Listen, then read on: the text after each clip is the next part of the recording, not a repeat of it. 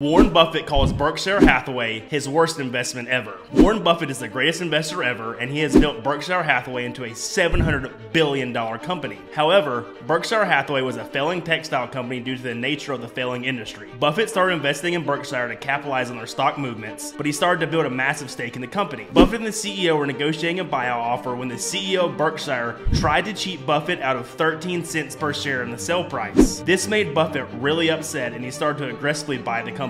He gained majority control and fired the CEO. He eventually named himself the CEO, and the rest is history.